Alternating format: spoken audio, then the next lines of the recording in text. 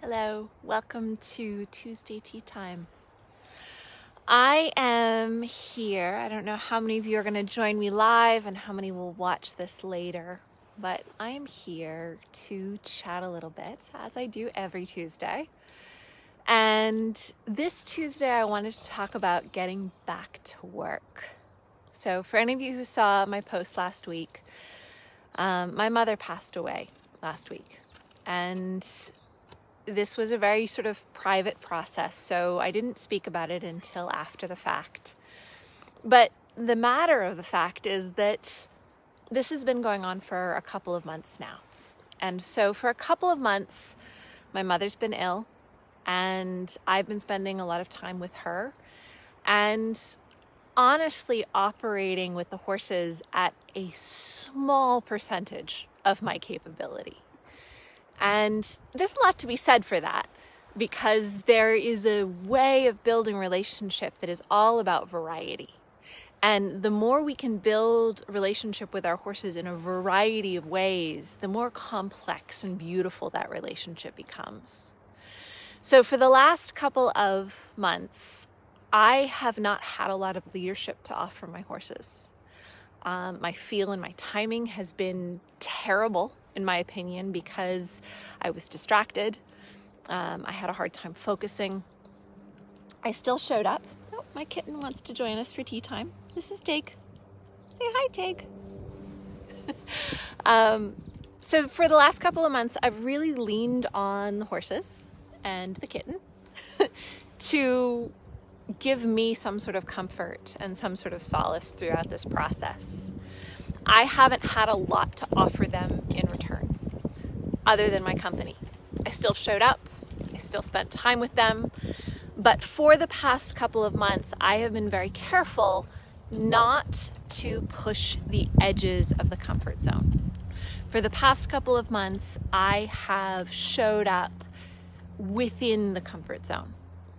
And one of the things that pretty much stopped happening was I stopped putting my stallions together unless everything was perfect. So that meant there had to be no wind.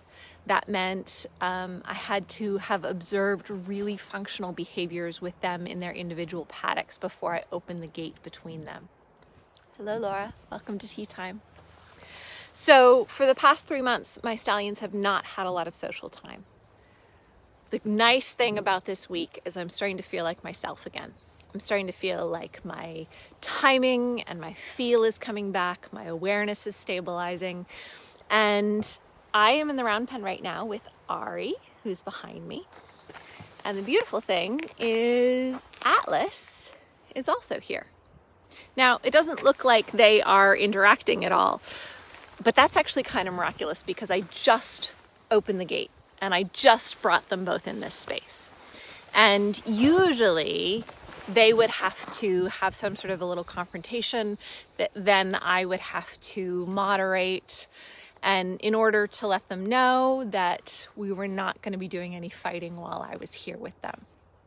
Today, none of that. I opened the gate, they came in together, and they're completely at ease. Now, they're not in flow with each other.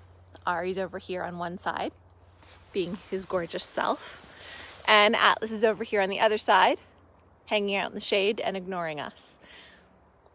It's not the kind of harmony and flow that I hope for long term, but the lack of aggression between them, without any moderation from me, without any food to distract them, without any grass, that's actually kind of a big deal.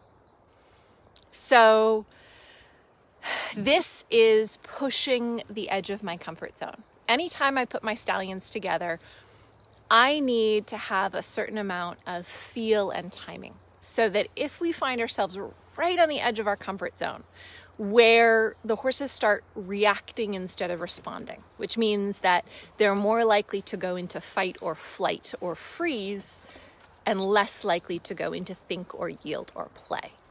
So if we're right there on the edge of the comfort zone, I need to have good enough feel and timing that I can respond appropriately. feel being, I know what to do. And timing, I know when to do it. Now, for the last couple of months, I have thought I've been a little bit in this sort of frozen state as I processed my mother's illness and not knowing what was going to happen. And I just didn't feel like I had the presence of mind to know what to do or when to do it. And so that meant it was really important that I stayed well within my comfort zone, that I didn't push the edges to the point where I was going to get myself in trouble. Now, I've had a couple of days where I feel confident again. I feel like we can test the edges. But it's a little bit like if you're in the dark and you're trying to find where the edge of the stairs is with your feet. You can't see it, you know it's there, and you're just kind of feeling your way along to know where the edge is. That's a little bit like feeling the edge of the comfort zone. You know, if you are really ill or if you have vertigo or you're dizzy, it gets a lot more scary to feel for that edge of the stairs in the dark. And, you know, that's when you might sit down and feel for it with your hands instead of your feet. This analogy works for me because when I'm working with the horses, there's all sorts of work I can do in the comfort zone that helps me build my understanding of what feel and timing is for each individual horse. The better that gets, the more I can then take that understanding to the edge of our comfort zone. I can put us in situations where a little more fight or flight might happen, but I have a great enough understanding of the horse to know what to do and when to do it, to nudge them back to those really good responses of thinking and yielding and playing. So as I get back into work, it's really important that I feel for the edge of the comfort zone in a way that feels reasonable to me and to the horses. And I'm just going to take that a day at a time. I'm going to see how I feel each day. And I'm going to put myself in situations that feel reasonable for my state of mind and for the horses. So today it's really beautifully sunny. We have Ari behind me here. And we have Atlas there. And I've been finding for the past couple of days, I've been able to leave these two together for 3.5, 4 hours at a time without having to be in the middle of them.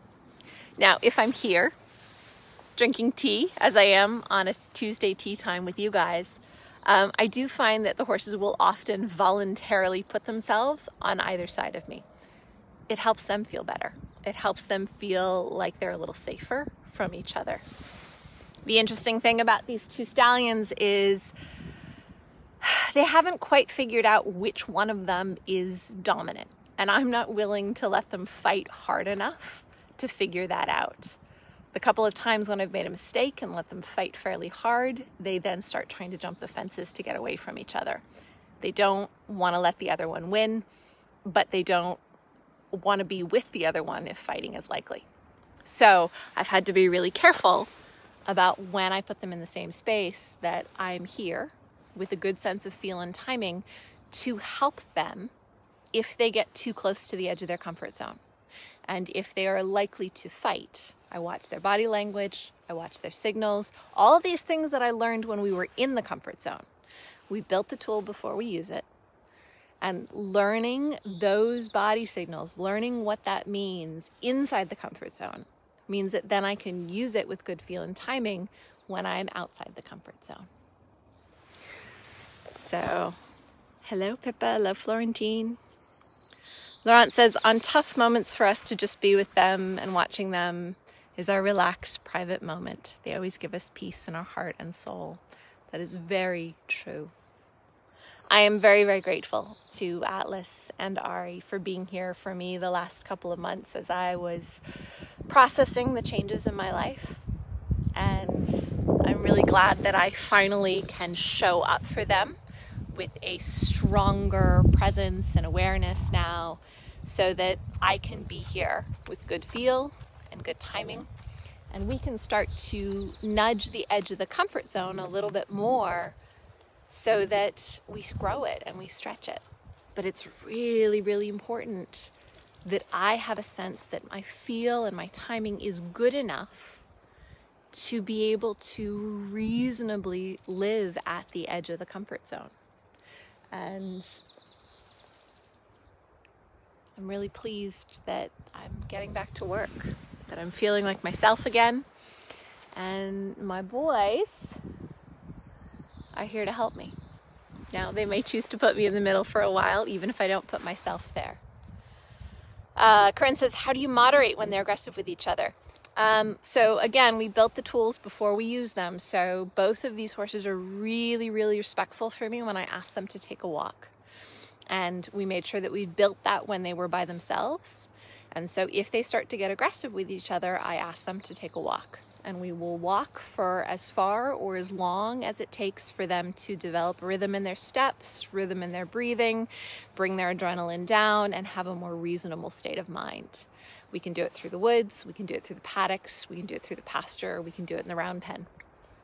Wherever we are, we can walk until they feel reasonable again. Now, I have to be careful that I respond before they get too intense, because there's a window of opportunity where I can moderate. If they get too intense, I will not be able to moderate as well. And so that's one of the reasons, Corinne, that I was saying my feel and timing has to be reasonably good. So I'm aware enough to step in and help them while that window of opportunity is still open. And when I was feeling like I really wasn't present enough, it was important that I didn't put them together, because I felt like it was likely I was not going to notice that window of opportunity where it was possible to help them. Look at them though. They're the picture of calm now. Beth says, Elsa, you're such an inspiration. Talking about comfort zones, it's so hard to stretch them for horses and humans. Beth, it's interesting. I actually find the opposite is a little bit true for me. It's more of an act of willpower to not stretch the comfort zone for me, to be fully present and aware and stay within the comfort zone is a bigger challenge for me than it is to step to the edge of the comfort zone. The edge of the comfort zone is kind of exciting and entertaining and thrilling, and you might push too hard and then bad things will happen, and it keeps you sharp. This practice of being meditative and allowing myself to fully embrace the learning that happens within the comfort zone, that's actually harder for me. But I think it's beautiful. And I love that I have had the chance to really immerse myself in that inside the comfort zone learning over the last couple of months. Even if I wouldn't have chosen it, it was good for me. It was very, very good for me. Yeah, absolutely. Nikki, they are looking after me. Yeah. Laurence says they're so supportive when we suffer or feel much sadness. They are, for sure. And, my mares are as well, but there is something the way the stallions look out for me, it's different. They are caretakers in a really beautiful and different way than the mares are. Yeah. Ooh, I lost all my comments. There they are. Learning to use. Yes, exactly, Lawrence. Me and my big red button. The edge of the comfort zone is something I joke about that is often my big red button. If there's a big red button, you just want to touch it, see what happens. And I very often see the edge of the comfort zone and I just want to touch it, just see if there's a reaction, just see if something interesting happens. And in this training without any tools, I'm becoming a lot more wise about observing the edge of the comfort zone, being aware that it's there, and seeing what work we can do on the edge without falling off the edge. What work can we do without triggering any fight or any flight? Yeah, it's exciting, but when you have no tools and you're working with two stallions that might hurt each other, you have to be a lot more aware of how far you push to the edge of the comfort zone. When do you retreat? When do you come back? I have a huge respect for people who operate within the comfort zone more naturally than I do. And I keep trying to balance my personality. It's the work I do. I love it. The big red button is there for me, but you can see Atlas and Ari, they're pretty comfortable, and they're a little bit more engaged than they were earlier. There's no pushing the comfort zone. I think it's been really good for us to have the last couple of months where we spent a lot of time, and I made a real effort to stay far away from the edge of the comfort zone. Now that I'm feeling better, my job will be to test the edge of the comfort zone in a way that's reasonable without getting too excited about it. So that's what I wanted to talk about today in tea time. Thank you guys for joining me. I think it's applicable to a lot of us. We're going to go through cycles where more work is appropriate, and that work is going to be on the edge of the comfort zone to stretch it and grow it. And then there's going to be cycles of recuperation and healing and time where it is better to stay inside the comfort zone. Do the work that is good without getting close to the edge. And sometimes it feels like, oh, I'm not really doing any growing here, or I'm on a plateau, or nothing's changing. It's okay. Just be there. Give it some time. And then when you come back to work again, you're going to find that the horses have a whole deeper connection with you, and they're ready to stretch the comfort zone in a way that perhaps they wouldn't have been willing to in the past. So I'm going to leave it at that. Thank you guys for joining me. That's hello from Atlas and Ari. And we are going to continue to nap in the sun, and I might do some work and stretch those comfort zones just a little bit. Have a good day, you guys. I will see you next Tuesday.